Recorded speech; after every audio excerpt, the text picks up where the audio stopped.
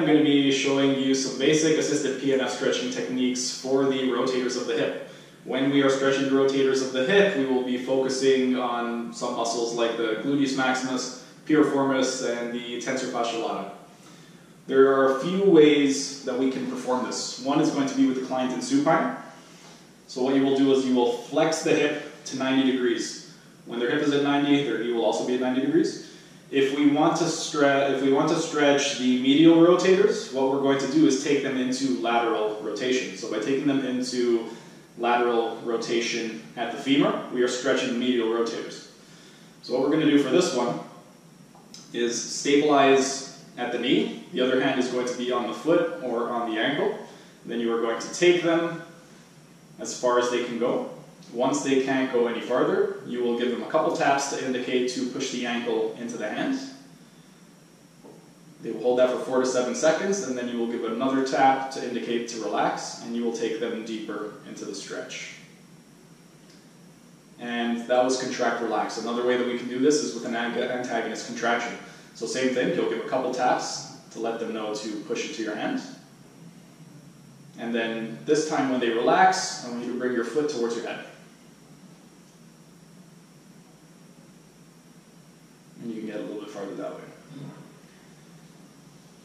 Now, with this stretch, there are a few different ways that we can do it. We can play around with the angle. So we can have the hip flexed at 90 degrees. We can also see where they are restricted. So you can take them into different ranges of hip flexion. See if there are areas where they are more restricted than others. And you can just play around and see where exactly they need it the most and then focus on that area. But if you want to focus on the lateral rotators, what we're going to do is take them into medial rotation. So for this one over here, again, you're going to stabilize at the knee. The moving arm is going to be at the Achilles, and you are going to take them into medial rotation. Once they can't go any farther, you'll give a couple taps that will let them know to bring your ankle towards the center. And then another tap to relax. And you can take them a little bit more into medial rotation. From here, we'll add an antagonist contraction. So I want you to bring your knee towards, or your ankle towards the midline. And now I want you to bring your ankle towards me. So they will assist you in the stretch and get a little bit deeper into medial rotation. So this is how we can perform medial and lateral rotation in supine. If we want to perform this same stretch in prone, you will have the client turn over onto their stomach, and I will show you right now how to perform it in prone.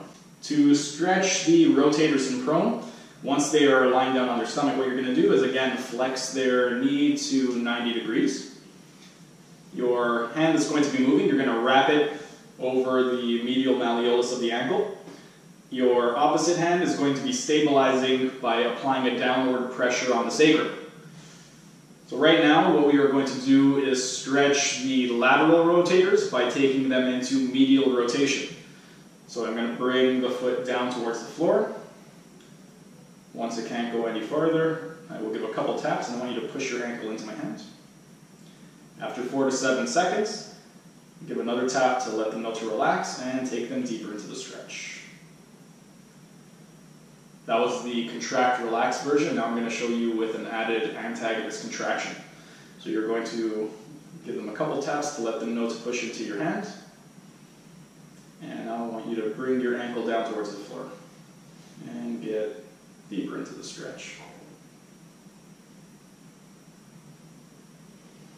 So that was the stretch for the lateral rotators. For the medial rotators, what we are going to do is place the hand at the ilium, and we are going to take the leg across. Once you feel some resistance, you'll give a couple taps, push your ankle against my hand, and relax. And then take them more into lateral rotation. And then if we want to add an antagonist contraction, again, we'll give a couple taps, they will push into you. And bring your foot down towards the floor.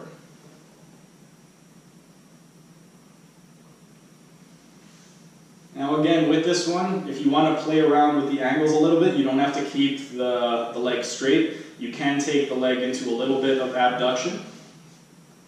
and do the same thing. So take them into abduction, perform the same series. Once you've performed it 3 times, then you can take the leg into abduction again, perform the same exercises, and you can do the same thing with adduction. See where they're most restricted and play around with the different angles. And that's it for today.